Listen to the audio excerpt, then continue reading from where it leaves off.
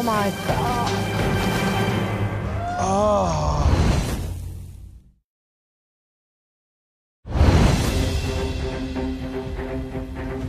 If it doesn't puff up, where'd you go? He's gonna be in trouble. What's up?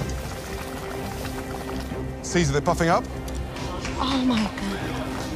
Oh my God. Oh, Caesar.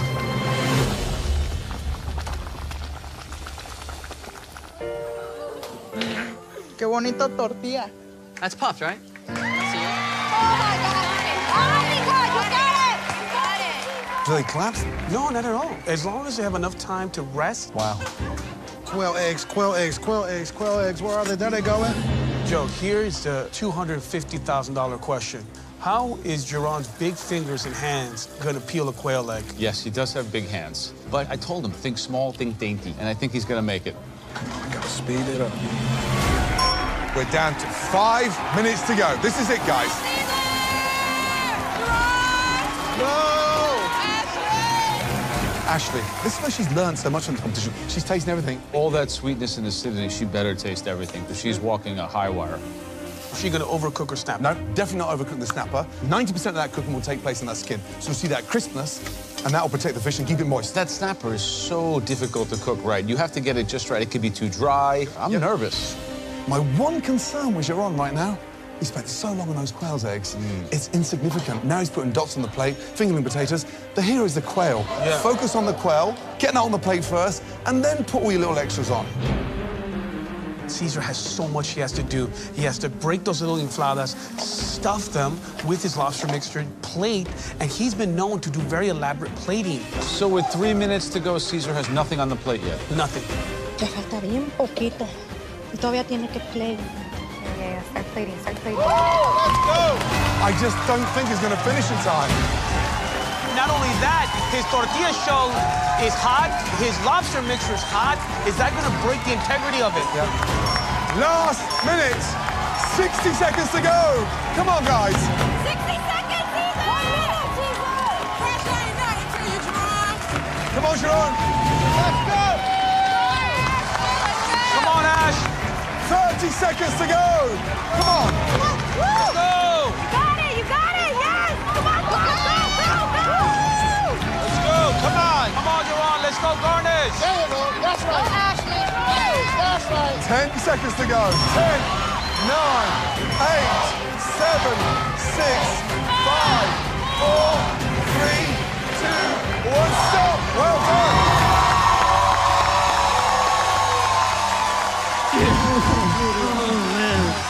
Well done. Oh my God! Now, all three of you, please, very carefully, bring your appetizers down to the front.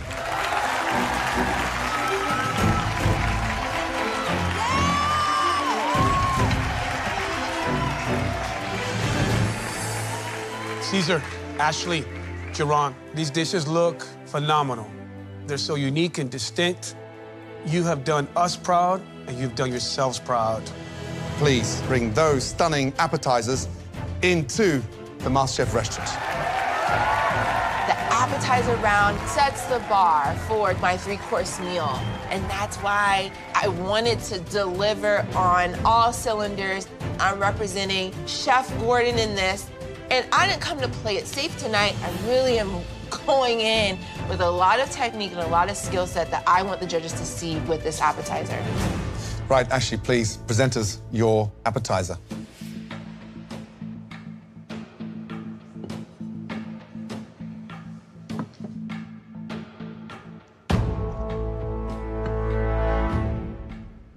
Ashley, please describe this dish. Tonight, I've prepared for you a pan-seared red snapper with spicy conch salad, malanga fritters, and an ahi coconut sauce. This plate has a lot going on. So the first thing we need to see is obviously the star protein of the dish, your snapper. When I cut it open, it should glisten, it should be moist, it should be flaky. We don't want it to be dry. Yes, Joe. If you have not cooked the snapper properly, that would put you significantly behind in this competition. I'm ready. Let's take a look.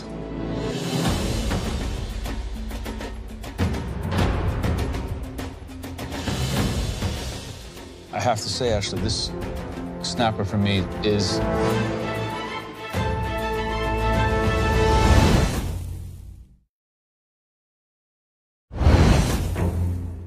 Ashley. I have to say, Ashley, this snapper for me is overcooked and dry. That's a pretty novice mistake to make at this point in the competition.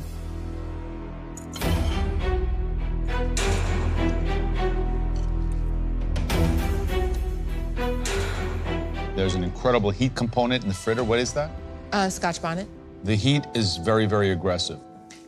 You took a big risk, but the dish as a whole just reeked of too much ambition. Ashley, I love your courageous nature of cooking.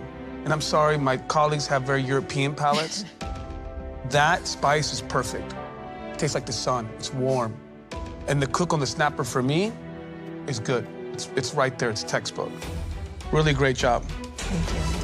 Ashley, Yes, chef. my fish was cooked beautifully. The seasoning's on point, fritters, delicious. But there's one issue with this. This coconut sauce, it broke. When you stick that amount of heat on top of a sauce like that, it'll break. So you need to be smart in emulsifying that. And don't let that residual heat from the snapper spoil it. Thank you. Thank you, chef.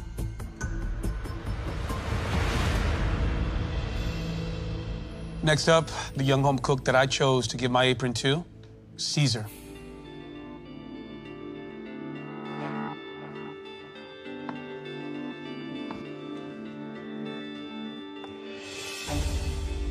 So I have a squid ink infladita, which means puff one, filled with lobster. Then I have a dragon fruit pico on the outside, caviar, and a roasted poblano sauce.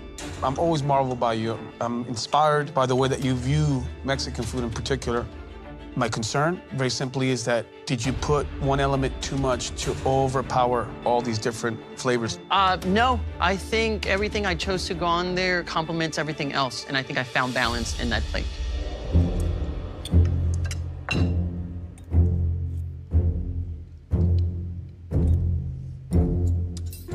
Caesar, that corn flavor of the inflada comes out beautifully, and it kind of becomes this little sponge for all that wonderful flavor of the lobster I just dig so much. What I don't like, dragon fruit, it's a very difficult fruit to master, and I think it doesn't belong on this dish.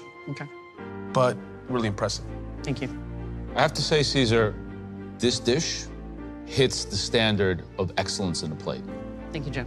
The poblano has a nice smoky richness. What really kind of makes this dish sing is that the lobster is cooked very well and seasoned really well. Excellent job. Very impressive. Thank you. I think MasterChef has just had their first UFL landing. Unidentified flying lobster. I mean, it looks like a spaceship, a very posh spaceship. But I love the ambition. You've nailed the lobster. Lobster's cooked beautifully, sweet. The roasted poblano sauce, the heat, it's just beautifully done. Caviar, big no-no. When you've got that heat, the last thing you want to go is that salty, expensive caviar. Okay, sure. But that squid ink in that tortilla, love the flavor, that saltiness from the sea, absolutely incredible. And you've taken it down a route that very few Mexican chefs would. Great job. Thank you. Good job, Caesar. Next up, Jerome.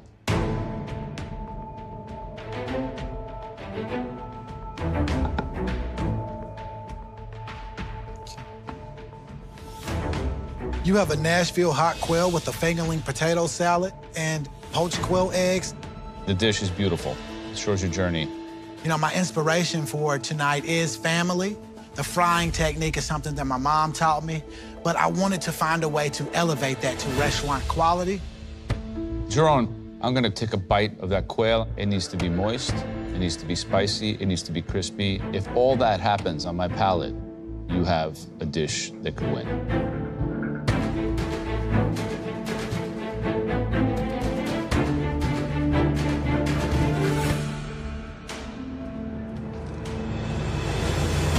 Jerome, I've never tasted anything quite like that before.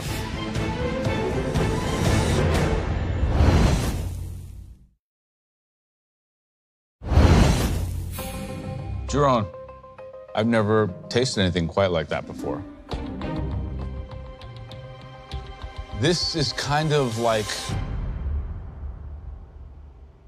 perfection. The quail meat is flavorful. The batter is well seasoned. The spiciness of the Nashville hot sauce is spot on, perfect. There's so many different things going on this dish, and they're all really well done. My criticism would be perhaps it lacks the cohesiveness of one conceptualized appetizer. If you go down south and you have Nashville hot chicken, your options are a coleslaw or a potato salad. That's exactly what I wanted to provide you guys, a taste of me on a plate. You know, Jerome, I appreciate that. And you are so bound to that tradition that it's been great, and it's got you to here. But now, not everything has to be a strict reference to where you come from anymore. It's time for you to fly. I disagree with you, Joe. I think this is exactly what MasterChef is intended to do, to bring out the best in you with us helping you with technique. So this says so much about your evolution. I think frying is the lost art in the kitchen, and it's a true art, and I think you've done that. Fantastic job. Thank you, Chef. Jeroen, I think you've done a great job.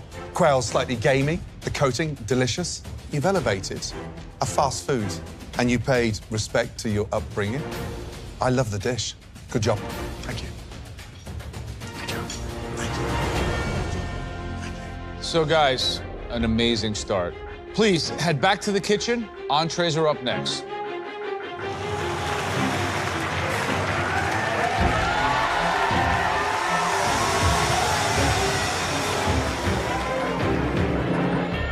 Wow, come on, what an amazing start. 3 stunning appetizers.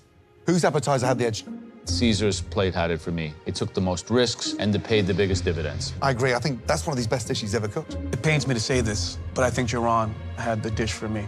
Jeroen was so masterful with frying that quail. But I feel that he was just always in his box, and the finale would be the perfect moment for him to take off. Now, Ashley, she may have fell short on the appetizers, but this is a marathon, and it's not all on one course. 2 more courses to go.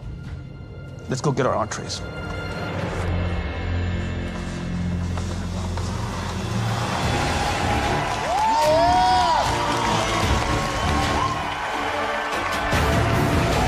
All 3 of you did an incredible job, but that was just the first course. It is time for your entrees. Are you 3 ready? Yes, chef. Yes, chef. Your 60 minutes starts now. Let's go.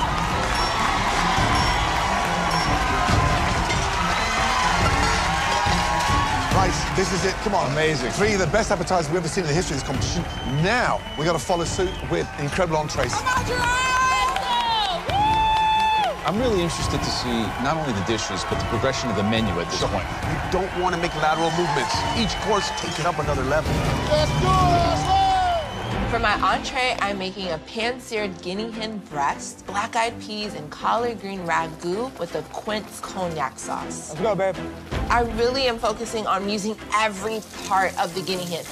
I have some ground to make up in this entree round, but what I'm doing is a whole nother level of difficult. So if I pull this off, I'm right back in this game. Oven open. Smells good. Let's go, Caesar! For my entree, I'm making a pan-seared duck breast, charcoal grilled vegetables, and an almond mole. Besides getting the temperature correct on the duck, to try to accomplish mole in 60 minutes is gonna be ludicrous. Done correctly, it's a beautiful texture and flavor profile. Look at what Caesar's doing. A mole, Norman, takes all day. Yeah. In 1 hour, too ambitious. The thing that could go wrong is that it's not enough time to fully develop all the components. But I'm doing something completely different, and I hope that bodes well for me. México te está viendo! Jerome is cruising. I love it. I am making carabinero prawns with heirloom grits, shellfish jus, and crispy shallots. So pretty much a shrimp and grits. Perfect. That was one of my mom's absolute favorite dishes. What I'm doing tonight is in memory of her. 45 minutes to go, guys. Come on. Stay focused, Jerome. Young man, question, how does it feel to be mentored by one of the best restaurateurs anywhere on the planet? You know what? Everybody knows I love Joe. We don't, by the way. Yeah, we don't. Okay? So that makes one of us. But you both have one big thing in common. Joe's mum was a massive influence on him. Your mum was a huge influence on you.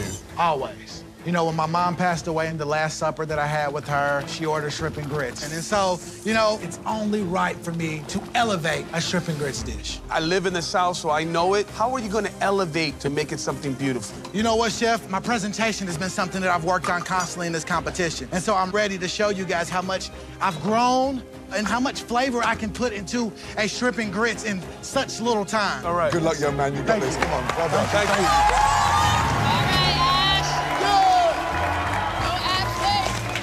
All right, so Ashley, you know, you're having arguably the best chef in the world mentor you. That's a huge honor. Of course. How has he guided you through this whole competition? He makes me fearless. I feel like I've tried so many new things because of him. And guinea hen I've never done before, but I'm using every part to the thigh, to the breast, and my collard greens are cooking down. I'm going for it. You picked one of the leanest, most difficult birds to cook. That guinea hen, Yes, when I chef. cut it open, I see a red bloodline, it's undercooked. If I cut the center of it and it's mealy, grainy, and dry, it's overcooked. You are walking on a very, very high wire. Yep. High wire, highest, baby, highest. Good luck. Thank you. 25 minutes remaining. Right, young man, give me a little insight to the dish. What are you cooking? I'm making a pan-seared duck breast, charcoal roasted vegetables, and an almond mole. Wow, he's crazy. Loco. You have a recipe for a 60-minute mole? Working on it. How do you do a mole in an hour? We're baffled. I couldn't go with the traditional mole from Puebla, so I had to pick a different mole based on guajillo peppers and almonds. You have a mentor, is one of the best Mexican chefs anywhere on the planet. He knows you can't fast-track a mole in 60 minutes. What are you doing? I chose mole for my entree because doing something this difficult is one way to prove that I'm worthy of the title of America's Next MasterChef. There's chefs in Mexico that spend a year making the mole. I know, but... You're doing it in 60 freaking minutes. I knew going into it was a gamble, and I mean, right now I'm feeling like I might have made a mistake. 60-minute mole, it better be freaking good.